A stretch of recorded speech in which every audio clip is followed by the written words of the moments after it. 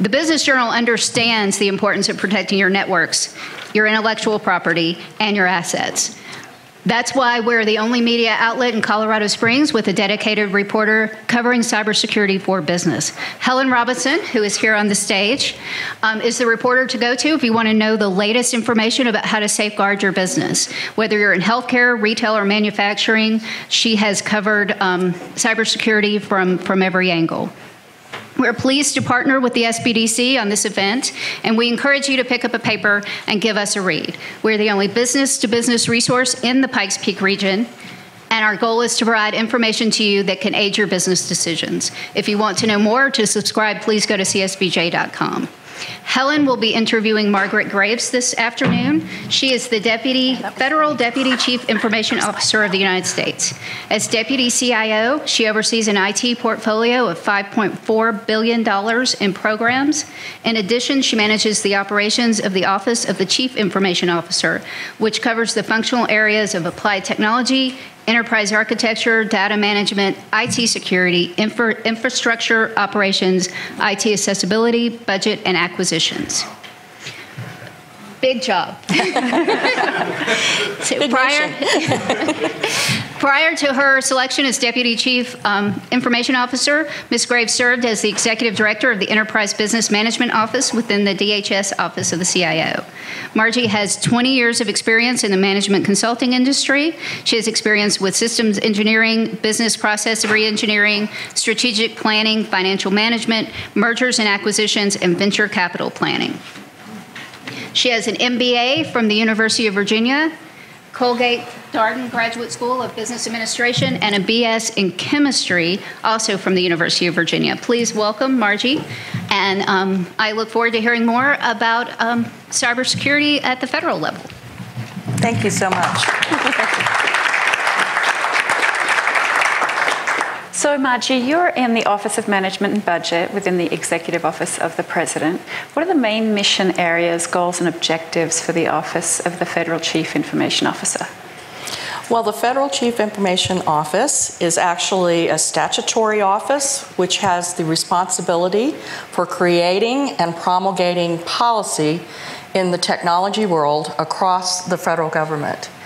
And also, I think we also work with the communities to establish the kinds of frameworks that you were seeing today, like the NIST framework for cybersecurity. We work across all federal agencies, not only the 24 CFO Act agencies, but also some of the smaller agencies that are associated with the financial industry, like the SEC, et cetera. And ultimately, what we do also is we put forward legislation and work with Congress to try to get some of these issues addressed on a nationwide basis. So what you see is we work with Congress to set the legislation. We put that into policy because we're allowed through statute to do that. And then we work with the agencies to create implementation pathways, which are some of the frameworks that you saw today. And how did you come to be at the summit today? Can you tell us a bit about your background?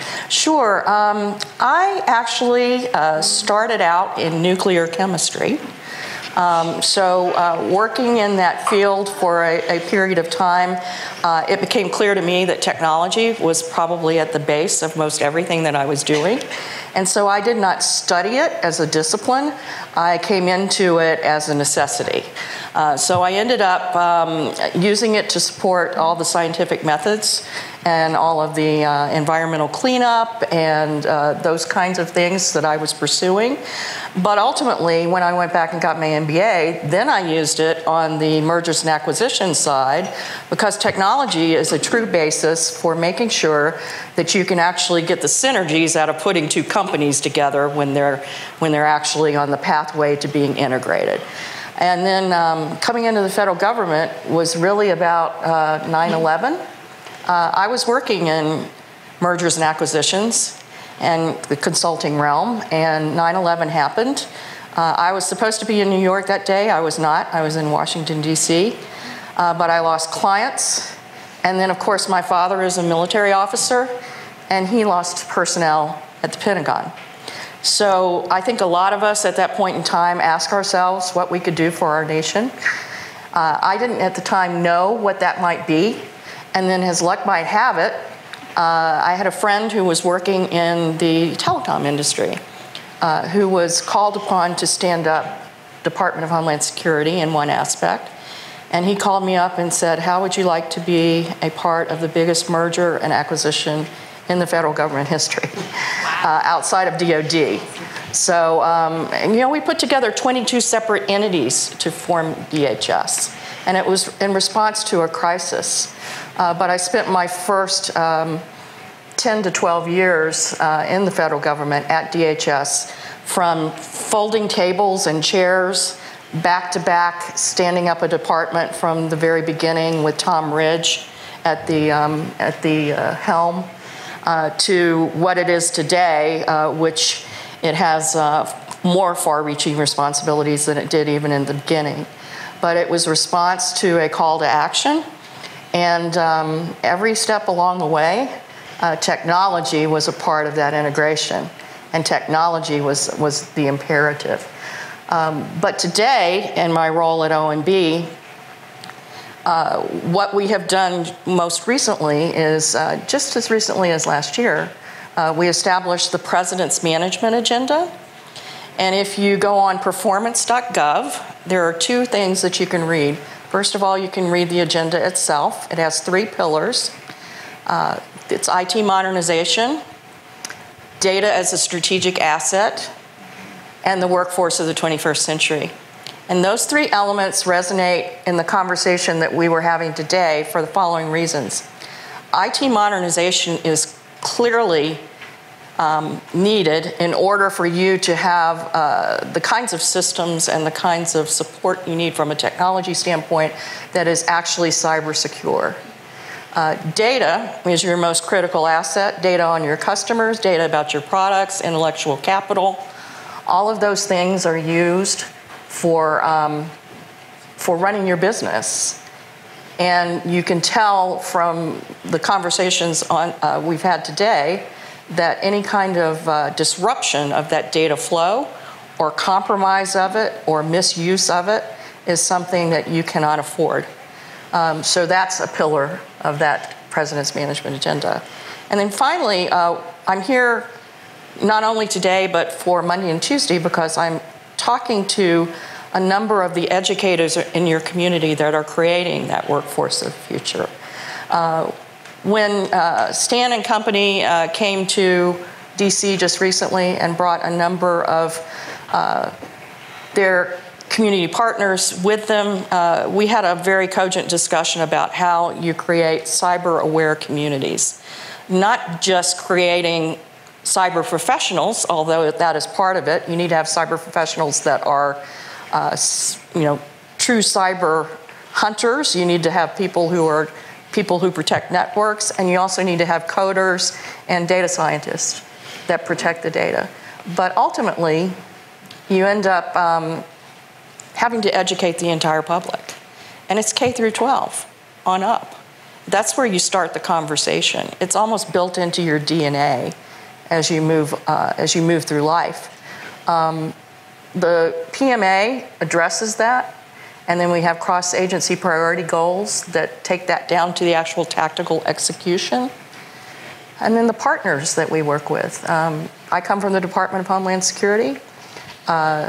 People are familiar, I'm sure, with US CERT, which does the alerts and warnings on things that are going on in cyberspace and nefarious activities and how people can actually respond to those.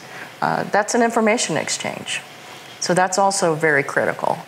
And then bodies like NIST that set standards and provide frameworks. But I think the real takeaway that I've had from some of the conversations I've heard today, what we're doing at the federal government level is applying the same exact principles, but at a larger scope and scale. It may be more complex, and the tools and the capabilities that we use may be slightly different, but the same exact principles apply.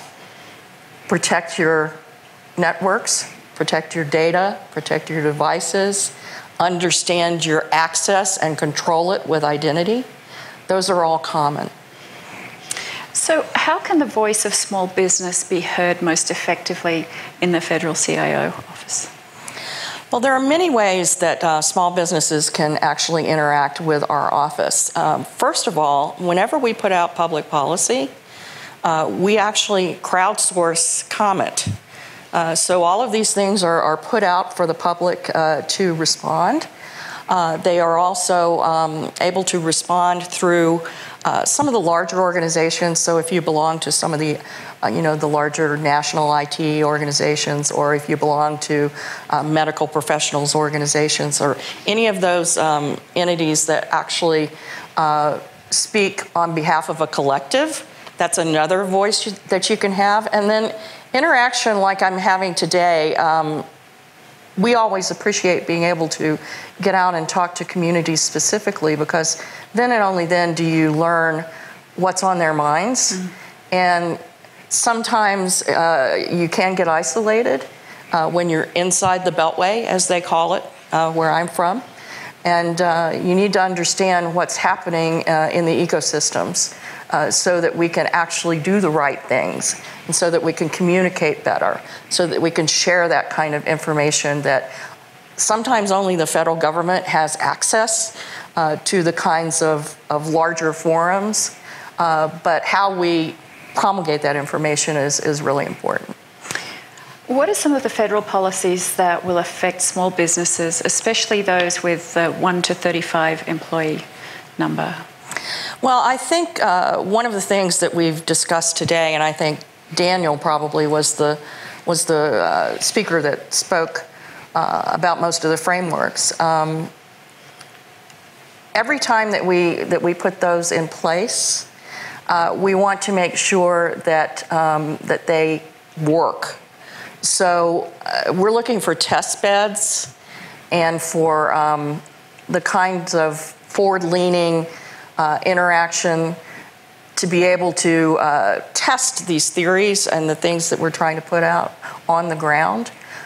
So again, that's one of the reasons why I'm here. The kinds of policies that are affecting small businesses in general include the National Cyber Strategy. So you'll see a pillar in the National Cyber Strategy that is about maintaining commercial viability and ensuring that true commerce occurs. There are only 4 pillars in that National Cyber Strategy. That's one of the key pillars. So the ability to be able to have free and open trade and commerce, to be able to own and grow innovative businesses over time, those are the kinds of things that we're attempting to promote. I think innovation is something that we truly try to encourage in OMB in general, and looking at different ways where the federal government can actually engage with private sector in producing products and services that serve the American citizens. I mean, we're a customer just like everybody else. We are looking for contractual mechanisms, for test beds, for the ability to engage with the private sector, to develop products that grow our economy, and to have that as one of the major pillars in the cybersecurity strategy, to ensure that that business and commerce growth is not disrupted by any kind of cyber threat is truly important. So how is the federal CIO and OMB working to streamline communications of these policies with small business? The ability to be able to take these frameworks and put them into action is really where you see, I get energized by that. You see it, where the rubber meets the road. I saw it in every conversation that I actually was able to sit in on today. It's no different at a federal agency. I'll give you an example at DHS. We were talking all day long about a major cyber threat, a major threat vector is through email. Email clicks. I mean, it sounds very simple, but ultimately it puts malware into your environment. It can actually be used for, for scamming. It can be used for a number of things. And at DHS, I'll tell you how this played out. I'll give you a story so it perhaps, can illustrate that this happens in every place and time. We had a number of professionals who were in the Customs Department who were responsible for trade negotiations. And they traveled with the president and they set policy in these areas, and they were constantly on the international circuit negotiating and talking about trade agreements with our international partners. And there was an uptick in phishing events right before any of these international conferences.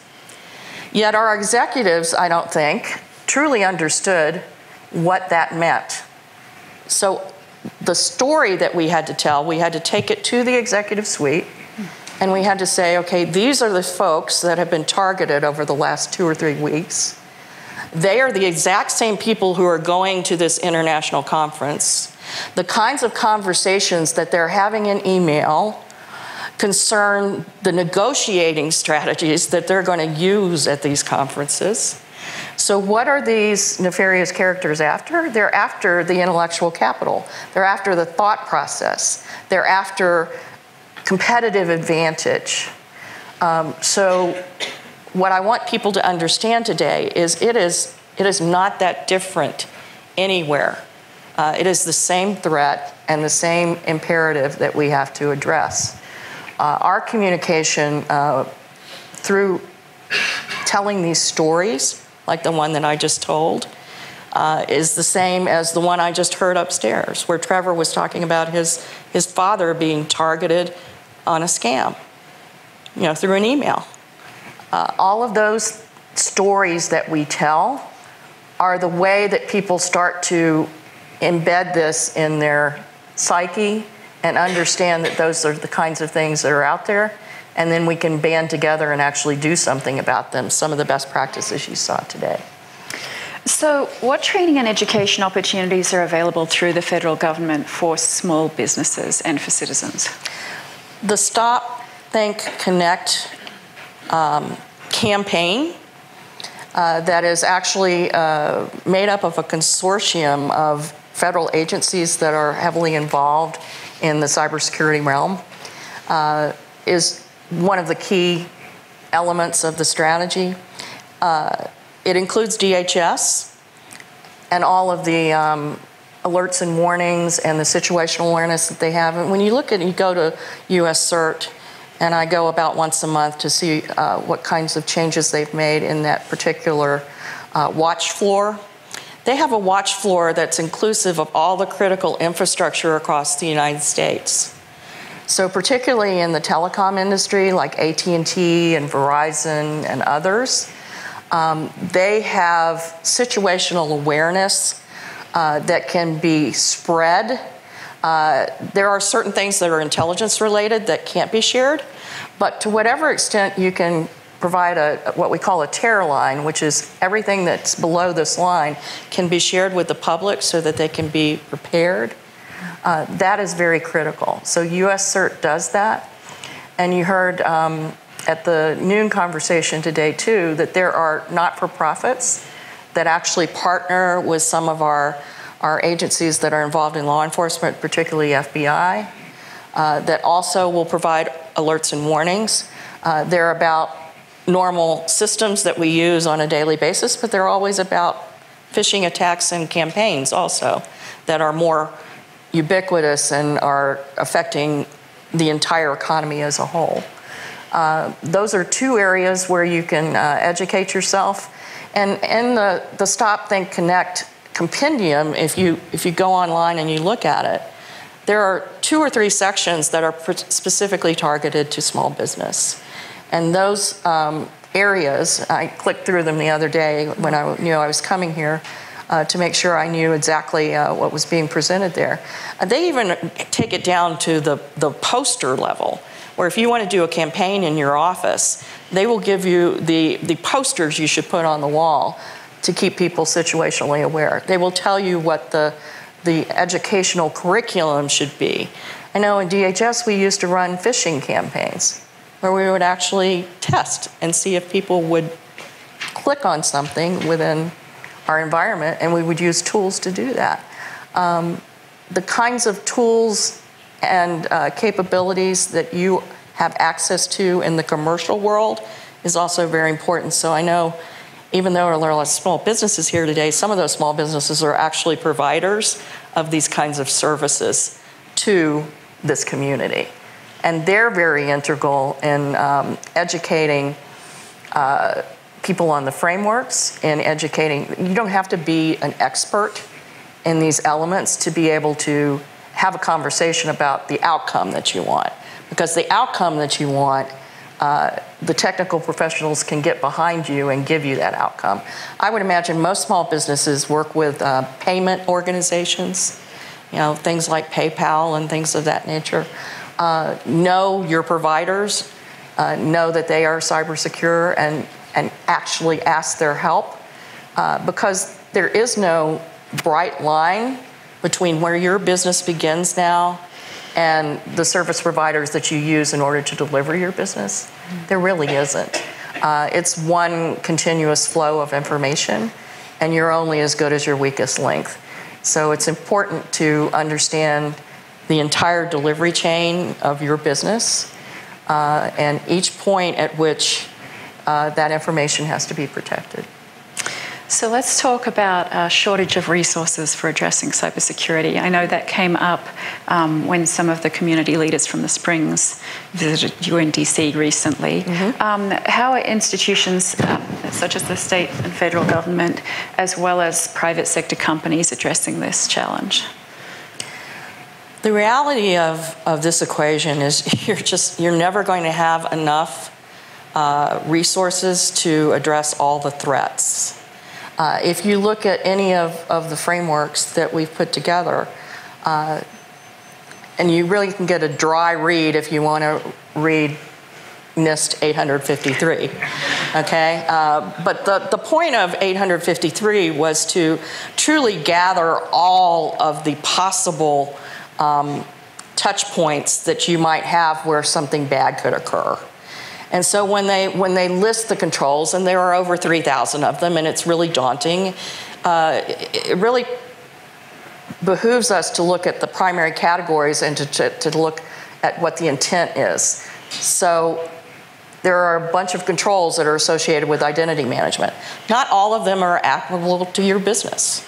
So pick the ones that are most important to the kinds of data that you have and the way it actually moves. Number two is, when you're looking at those categories, know that you don't have to go all the way to the right. It's all about risk management.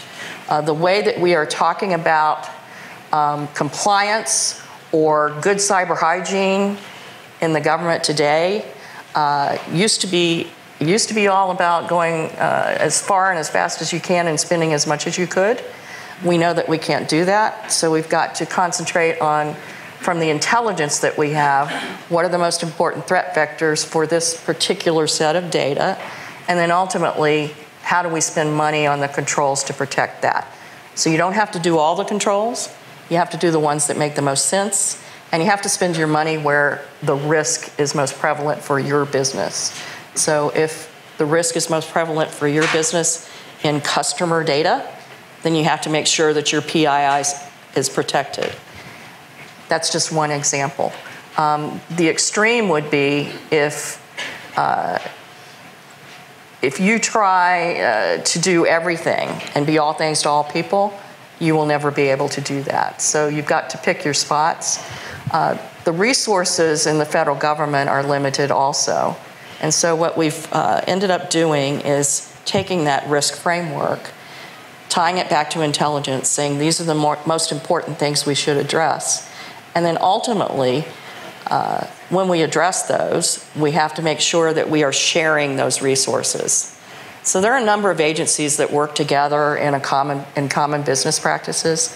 For example, in DHS, We work together with the State Department on visas. We work together with the Department of Justice on criminal activity. We work together with a lot of the other response and recovery organizations like HHS and HUD when there are floods and hurricanes.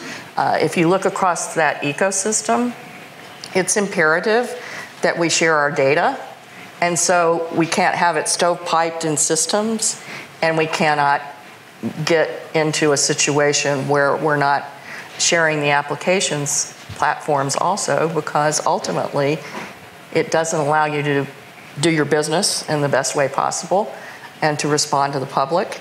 And then it also ensures that you have duplication in terms of what you're spending.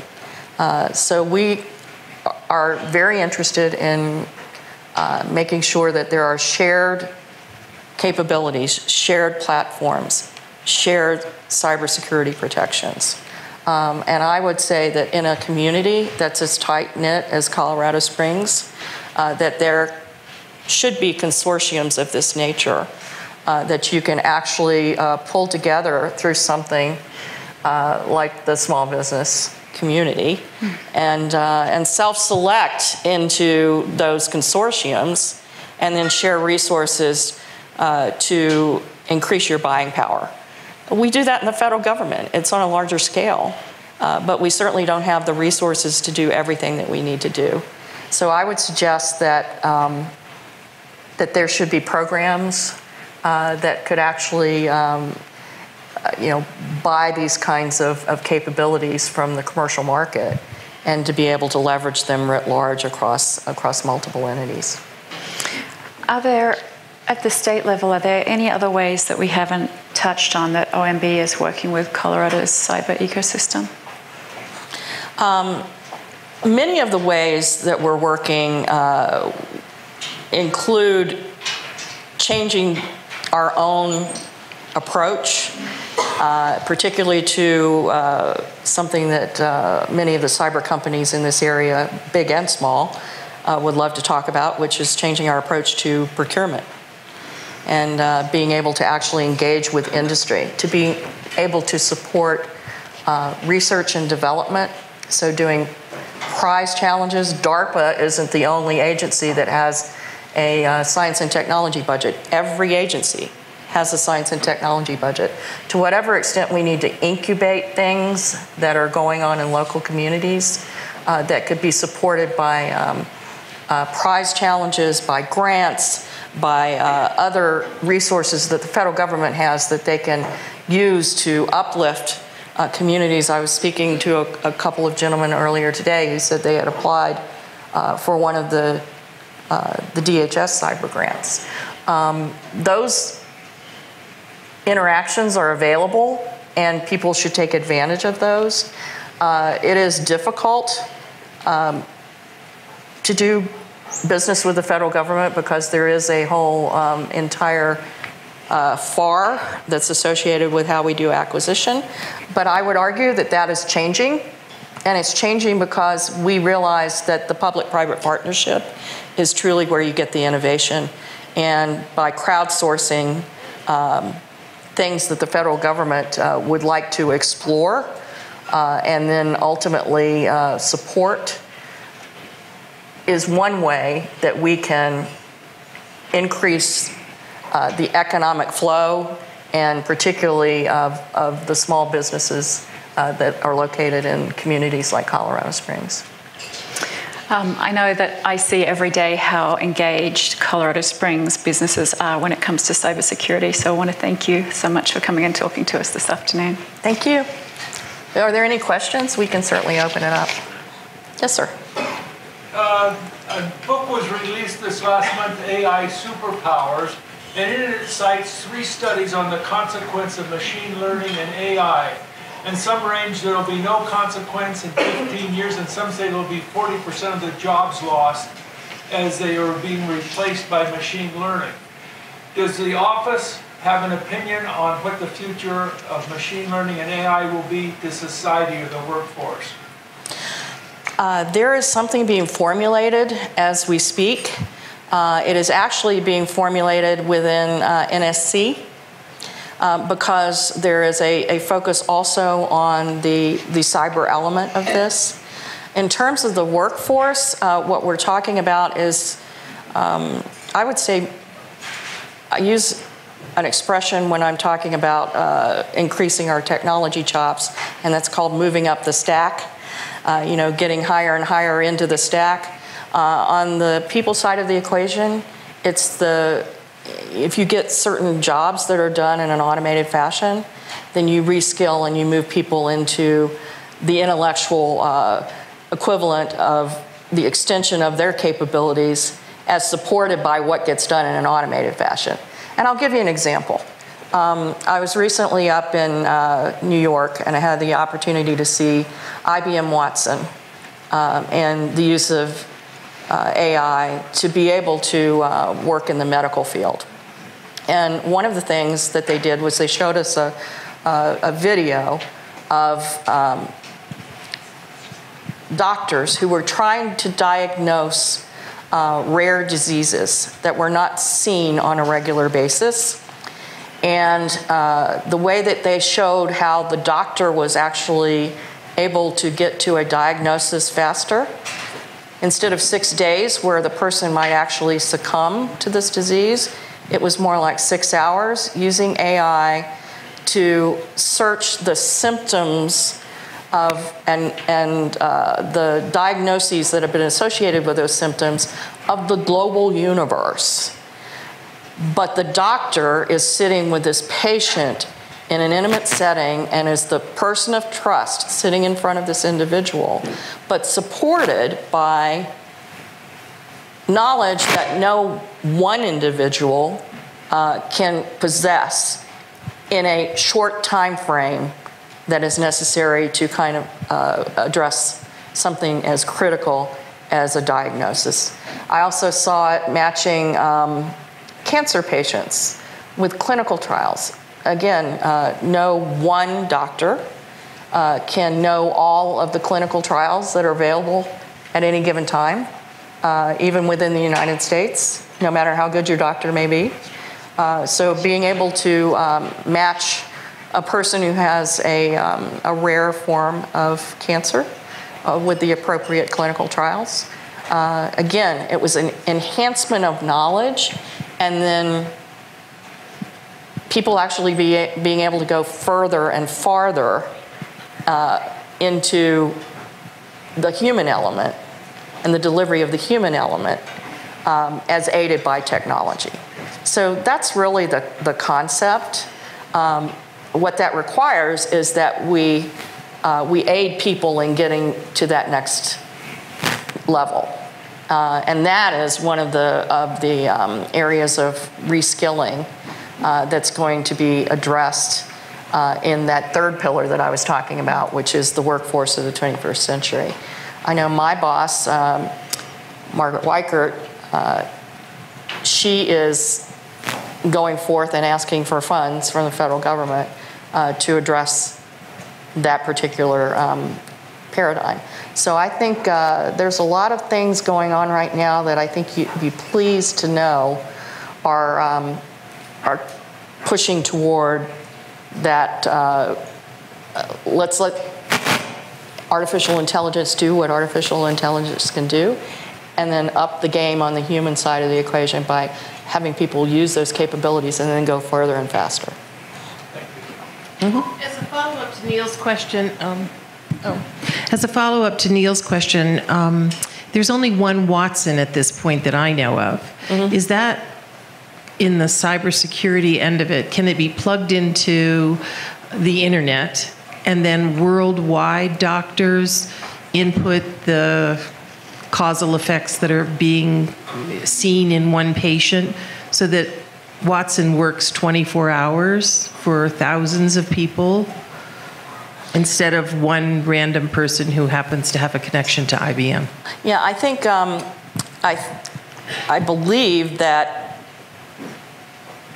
the way that they've set up the service is that the anonymized data can be pulled from multiple arenas. You have to have like at least a core center of gravity of enough data to actually be able to draw conclusions from it. So yes, that would need to be a business model that could be explored. IBM, of course, is in business for business sake. Altruism is good, but I'm altogether sure that there are corporations that would be willing to look at business models that would get more data into the equation and allow that to expand over time. Yes? I don't want to monopolize things, but back again. I had a second question. Not any mention today, and I do not know how it fits into this, but no mention of the word net neutrality.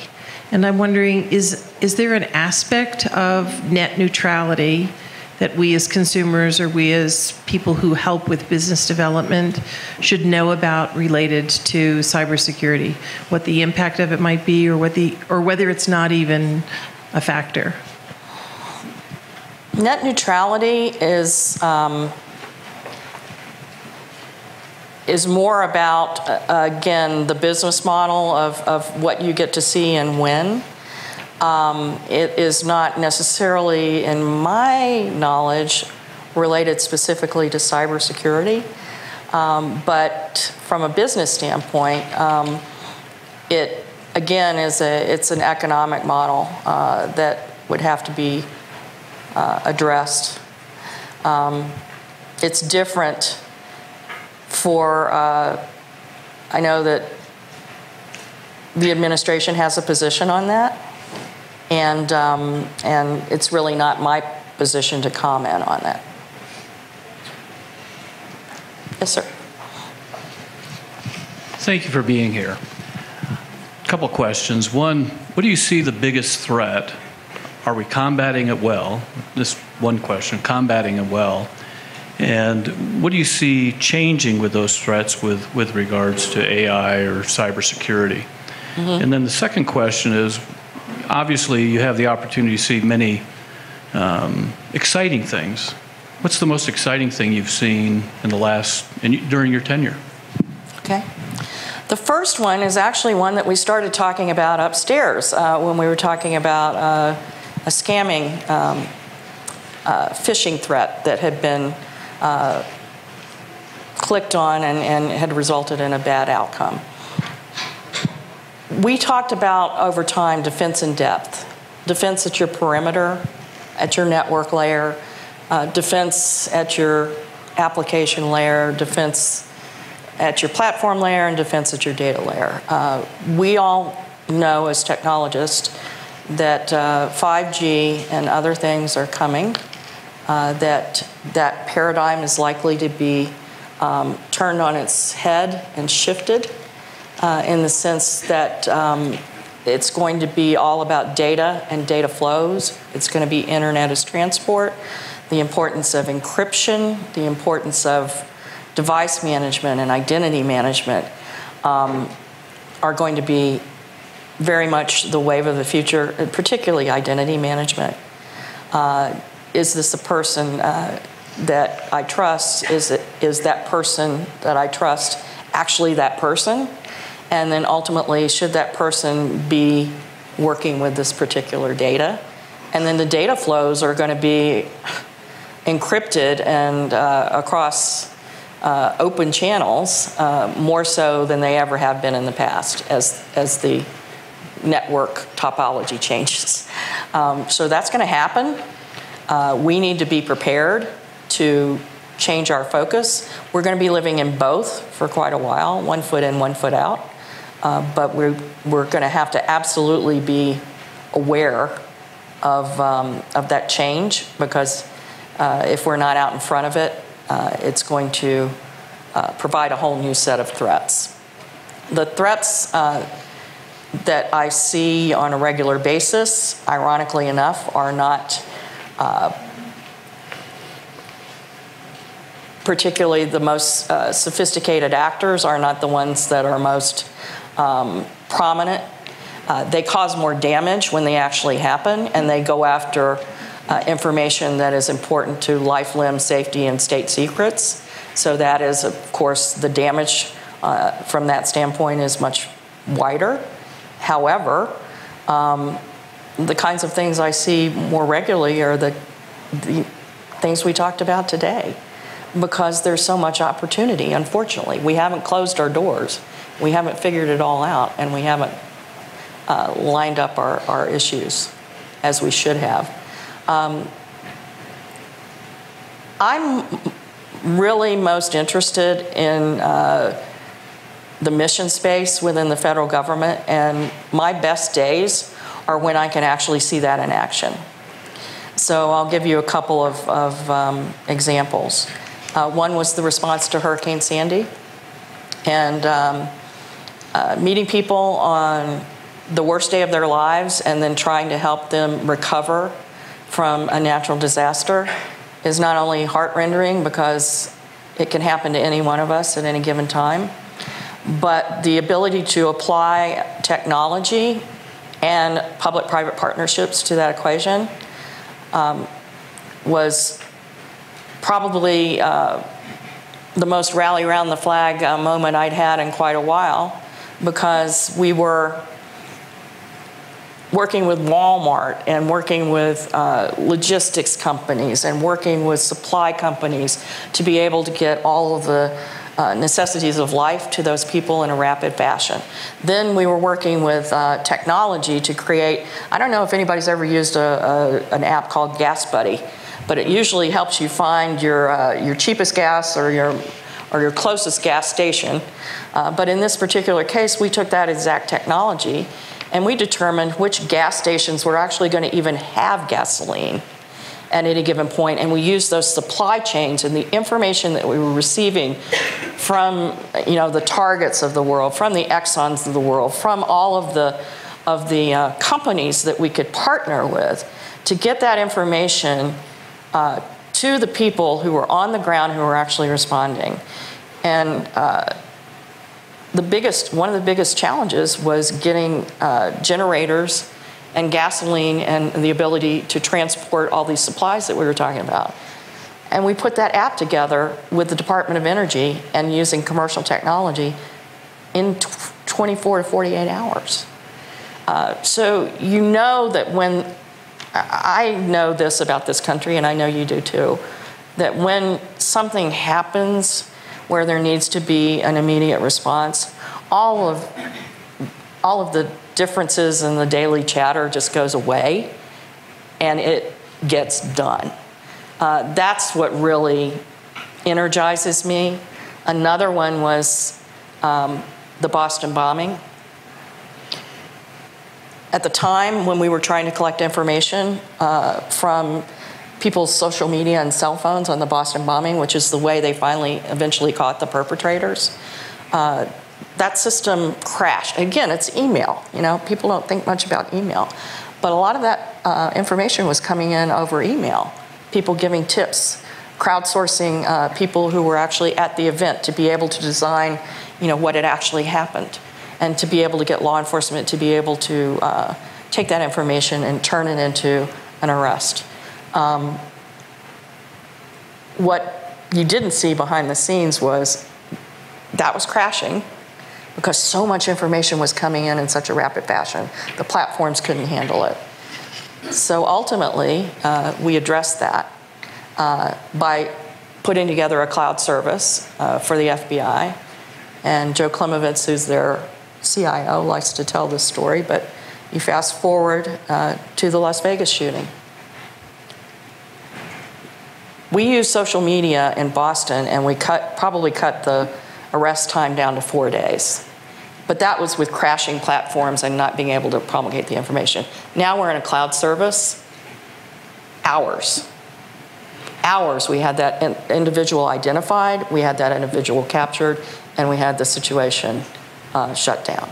So what I consider a good day is when I see the application of technology, the spirit of the people who work on the front lines of the delivery of the mission come together, and the American public benefits.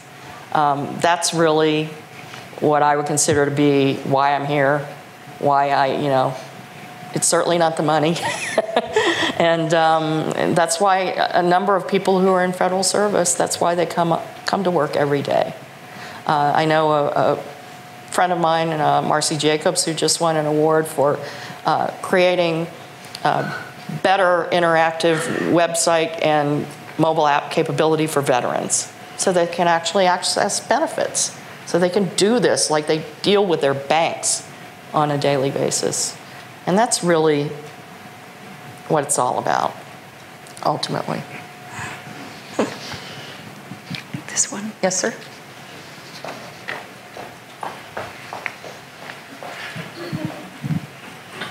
I really am patient. You don't have to run.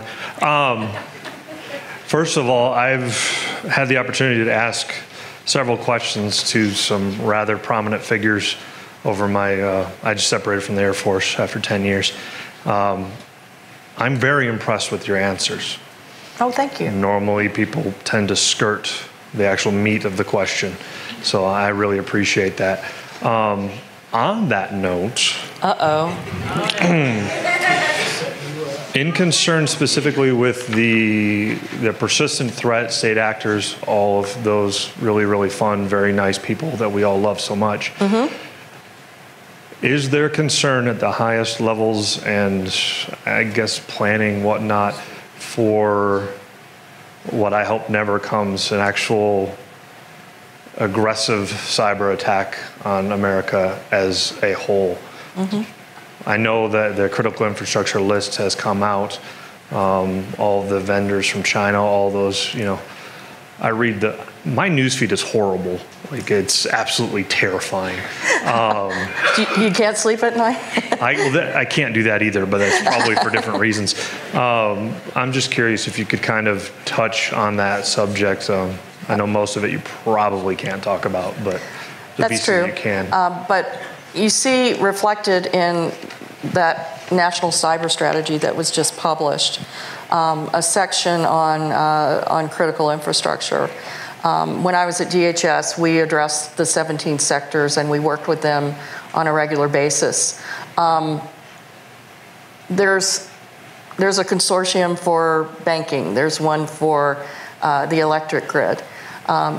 It is most definitely on the minds of the executives that I work with. It's also on the minds of the people who create policy. Speaking to supply chain as one of your particular examples that you stated there, there has already been action taken on a couple of companies that had proved to be planting certain kinds of things in their products. And ultimately, that did get addressed with that one individual company. But it's a bigger issue because when you think about that supply chain writ large, it's a procurement issue. It is a financial issue because you don't always know what holding companies own different aspects of the product line. It's an issue on the part of the savvy buyer being able to actually test things and to verify that there are no problems with the products.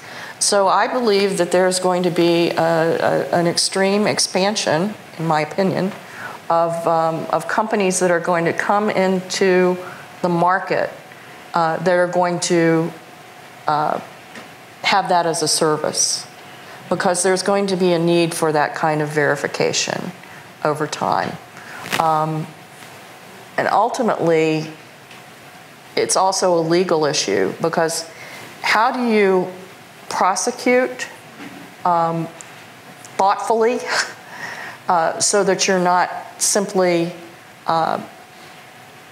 destroying companies, but you're getting the the value out of the message that you're sending, which is we're not going to tolerate these kinds of activities to go on in the global market. This is not just about the United States. It's about everybody, everywhere. Everyone is going to be affected by this. The ability to pull all of those communities together is something that we're working on right now. I know I just recently went and spoke to the Chief Acquisition Officers Council. We have councils within the federal government just like everybody else does in corporate America. There's a CIO council, there's a CAO council, there's a CFO council. But I recently did the round robin of going around and talking to these folks because everybody kept saying, that's an IT thing. But it's not. IT can identify and IT can test, and we can sound an alarm, but the buying and the legal actions and all of the things that are associated with this particular issue are things that we'll have to address as a whole community, because there are elements of that in every discipline. And that's the only way it's going to be tackled. I know that there are a couple of folks in Congress now, too, who are looking at supply chain legislation. So, there might be more to come on that. Mm-hmm. Can you comment on the Bloomberg story about the chip that supposedly can control a motherboard? There's been a lot of cold water been thrown on that. And also today's arrest. I don't know. It's an active case. You might not be able to talk about it. I can't. I will be honest too. When I actually can't speak about something, I will remain silent on that one. But there's always what we need to do is we need to ferret out ground truth on these issues. We need to not be. We need to be vigilant, and we need to be thorough. When we're looking at these things, to make sure that we understand all aspects of it, and then go address the problem. And that's really all we're trying to do. Is it really a problem, though? I guess is what I'm asking. In your view. I can't comment on it. Okay. Yeah. Thanks. Yeah. Yep. I'm sorry. So being a tech startup here in Colorado Springs, and we've focused on the SMB market on purpose. I'm always fascinated at what we call the digital divide, right? It's even in your examples, Target, Exxon, like high tech. How does the federal government, instead of maybe just talking about pillars and education, what are some action items that can be done at the federal level to help bring high tech to the small business community so that we're not scaring them with cybersecurity? I better not get technical. How do we bring technology down so that it's tangible, but also just available? Yeah. Well, one of the things that that I've been privileged to do over the last few years is to work standing up the Digital Services Organization within the federal government. So I've worked very closely with Matt Cutts and others along the way, showing people how, not talking in technical terms, but showing people the outcomes, the business outcomes, the kinds of advantages that could be supplied by technology. I mean, I was talking about it in terms of doctors. That's a different discipline. But in terms of business, how their business can be enabled by technology that is thoughtfully applied is shown mostly, in my opinion, by demonstration. So the kinds of projects that you take on from an agile standpoint, and I'm sure if you're in the business, you understand what I'm talking about. These small sprints where you deliver these nuggets of capability to a consumer, something that they can feel, touch, use immediately, and then ultimately be able to rinse and repeat. The demonstration of it is, and the actual use by the individual is the way that it actually gets less scary, I guess is what I would call it. And people, I know my CFO at DHS used to tease me a lot because, when we put together that resource prioritization that was based on threat and based on our resources and based on what we should address first within our own environment based on our data, he used to give me a hard time and saying, well, you guys are, you CIO types, you're coming in and you're just doing Soldier of Fortune magazine for technology, and you just want to buy stuff. So tying it back to that business outcome was the exact conversation that I had with my CFO to help him understand that those guys that were going to the trade conference were losing negotiating power if we were ever compromised.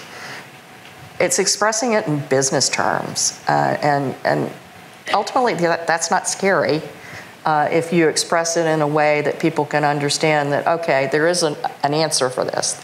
There are tools, there are capabilities, there are people who can help you with it.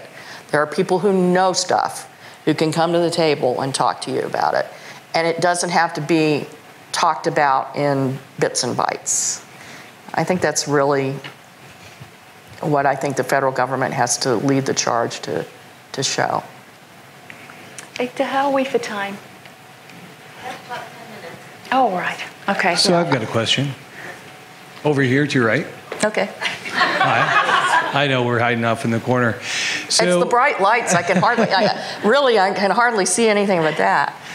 So we talk a lot about the technology. One of the things I'd like to transition to, especially in your role, is the governance. So we know GDPR came out in Europe, and that satisfies a lot of European companies for the protection of their privacy. California probably just passed the most pervasive privacy law that takes into effect, 1st of January 2020. And so one of the things that I hear from small businesses, California, then New York, then Chicago, everybody's going to have their own cybersecurity privacy law. Why isn't the federal government leading the charge instead of having all these complicated laws driven by different states? Is there a policy? Is this a discussion at the federal level? Because a lot of states believe it should be driven. Privacy's here. Privacy's in industry. Privacy is not going away. There's a lot of organizations and state governments that think that the federal government should be driving those requirements. Our federal CIO, Suzette Kent, who's also my boss. I talked about Margaret Weichert earlier. She's one step above us. But Suzette did raise the issue, and most of the discussion right now is about the fact that we don't want, let's forget states for a moment. Let's talk about companies and how they start to actually respond in their products to these things, right? And do you want the Googles and the Facebooks and whatever company it is responding in kind in their own element? And the answer is that is not ideal. You have hit upon something that is correct. It is an issue. It is just since all of this is recent, it's just now in the beginning areas of discussion. But people are aware of the unintended consequences that could occur if there's not a common approach. How far or how fast that would go, I can't really comment. All I can comment on is, yes, it has been raised. certainly is an area where I think the federal, and again, personal opinion, where I think the federal government could take the lead and it would have a better outcome than if everybody is not only in a state but in a corporation interpreting what a state is saying, and companies that are located in California but have a global reach, how they start to respond would lead the charge on some of these areas. So you're right, there shouldn't, the fragmentation could be problematic. But we haven't put it forth as a policy in any shape or way. It's too new. I think people are discussing. I think that's probably good for today. Thank you. Thank you.